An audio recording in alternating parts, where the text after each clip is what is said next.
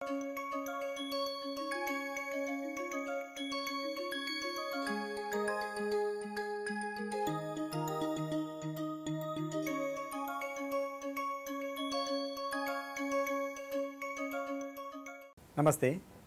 In this session, we are going to look at concept of health and well-being as described in the contemporary literature, and we will compare that with the yogic perspective.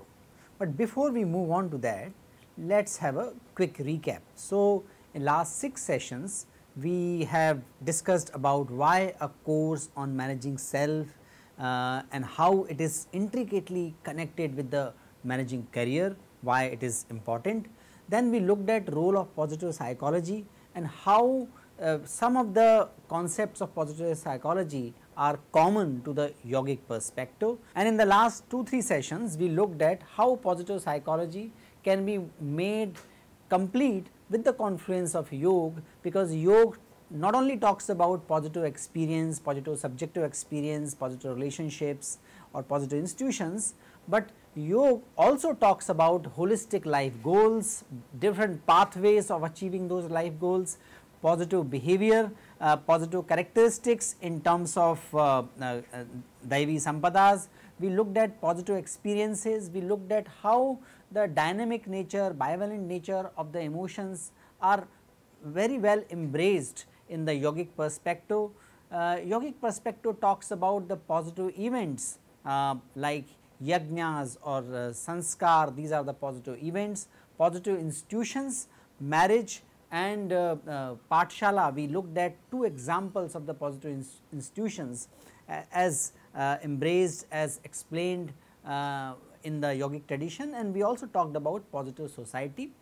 Naturally, for the positive society, we need to have positive governance, and yogic perspective give a very clear idea about the ideals of good governance, which are essentially positive.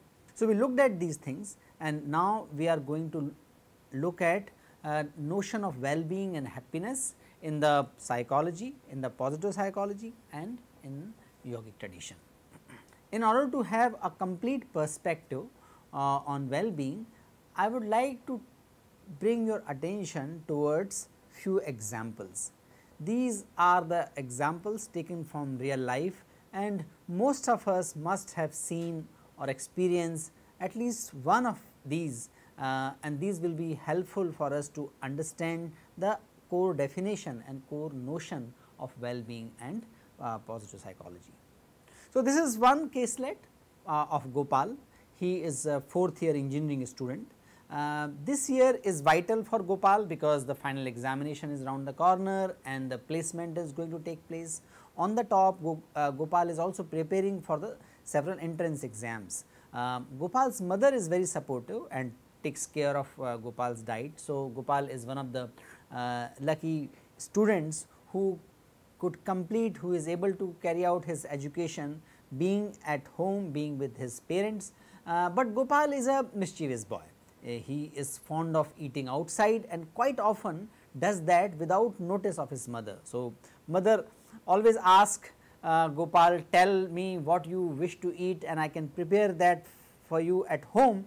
You need not to, you should not actually eat it outside, but Gopal, being like many other young students or young people in our country or around the world, he wants to, he loves to eat outside. So, Gopal is fond of eating food like burgers, noodles, lot of sugary chocolates, and mother naturally and rightfully term these as junk food. Gopal pays no heed to what his mother tells and assures her, saying, "Don't worry mom, I'll be all right." Luck was not in favor of Gopal until the last examination, when he fell seriously fallen ill, and due to food poisoning, and all his effort go in vain. So, this is one case about the food. There is another case of Samuel. So, Samuel is a handsome, good looking, charming man in his 20s. He is pursuing masters in management after BCom honors. He has a girlfriend from college. He meets another girl during PG. So, he developed infatuation towards this new girl. He started flirting with her and she became friend to him. Samuel for time being stopped talking to his previous girlfriend. After a year passed, he started missing his previous girlfriend. She naturally had complained, the previous girlfriend naturally had complained and did not respond to his initial calls amicably, but then started responding after his perusal, assuming that Samuel is finally come back to her. Though after getting into a job which he found after which he got after MBA, Samuel met a charming colleague who looked interested in him. Instead of being upfront about committed status, Samuel started flirting with this new girl as well. So, this girl and he developed intimate relationship within few weeks. A close male friend of Samuel, Aftab, was the only one who was aware of all his 3 relationships. So, this friend asked the Samuel why he is hopping from one romantic relationship to another one. He may get into trouble. Samuel said to Aftab that, bro, if I am handsome, charming and sought after man, why should not I enjoy and have fun? Why not enjoy the variety in life? Over the years, Samuel had couple of other flings as well. His flamboyant image started hurting his reputation at work as well as in his society and community. When his girlfriend found out about his other relationships and naturally they found him untrustworthy, they fought with him vehemently and threatened to take this issue with company HR. Meanwhile, she contacted his previous girlfriend of Samuel as well. So, this new lady at work, she was able to figure out about Samuel's other girlfriends. She was able to meet with one of them, and now Samuel is in very strange situation. He has lost trust of his girls he was intimate to and reputation among his colleagues and friends, and the complaint had reached to HR and he does not know what will happen.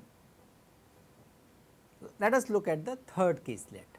This caselet is about a character called Raja. Raja was very good student since his school days. He loved music and photography.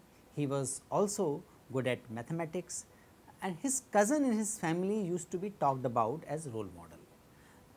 We all know that every family has few people who are talked about as role models, and this cousin was considered as role model because he was a software engineer, he did MBA from good institution and joined a consulting firm from his campus.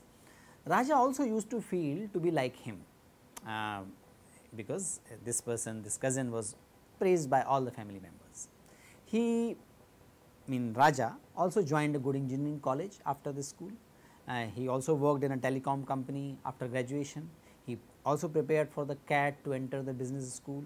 He joined an IT firm in technical consulting role.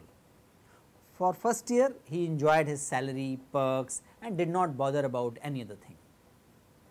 Gradually, he realized that he has a kind of disconnect with others at workplace. He did not enjoy office parties, was not excited about the next promotion or acquiring. He was also not very keen about acquiring highly valuable clients for his company, or he was not enjoying the next level of complex projects. What he used to look forward to was only Sunday trips of birding, the people who were birding ornithologists or who actually fond of birding. So, he used to enjoy his Sundays where he would go for the birding and natural photography. These were the only solace for him during a week. He actually dragged in similar kinds of job till he was in 30s. So, he left one job, joined another company, remained excited for few weeks or maybe months, and then again his dislike about these kind of technical jobs surfaced. Most of his friends are not from the workplace, not from his profession, but from the birding group. With changing technology so fast, he is constantly stressed out for his performance, because if you do not enjoy, then you do not improve regularly. He cannot leave the job because he had already acquired loans to purchase a house. His lifestyle was such there which demanded that much earning and family, and over the years every morning he drags his feet to office, and once upon a time the kind of jobs and the kind of money he used to aspire for has these things became a kind of grudgery to him. So, if we look at these three cases, what is common in these three cases? The matters in these caselets were about food, sexual intimacy and social recognition. All three are otherwise considered important or rather synonymous to happiness. Individually, independently, food, sexual intimacy or social recognition are not bad things. So, all these cases are about these things only.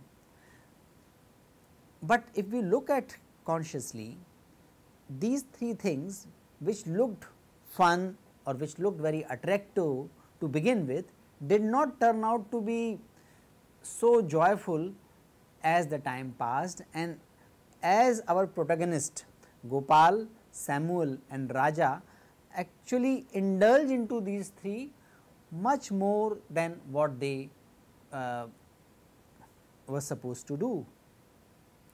So, if we look at these cases tell that lasting happiness and well-being is not only having enough of money, social recognition, social intimacy or food.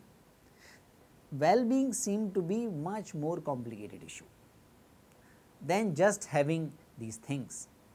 So, that is why it is important to have a closer look to what actually well-being and happiness is.